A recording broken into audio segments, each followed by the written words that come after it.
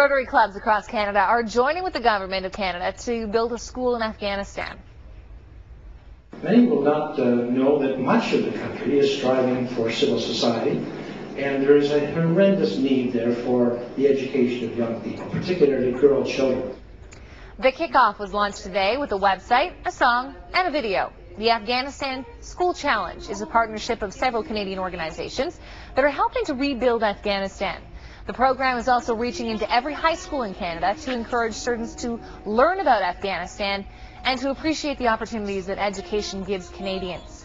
The Afghan school will be built in Jalalabad, a relatively stable city, and accommodate 4,000 Afghan children. The project is fully supported by the community in Jalalabad, including the religious leaders. They know that if you educate the girls, you're actually educating the community.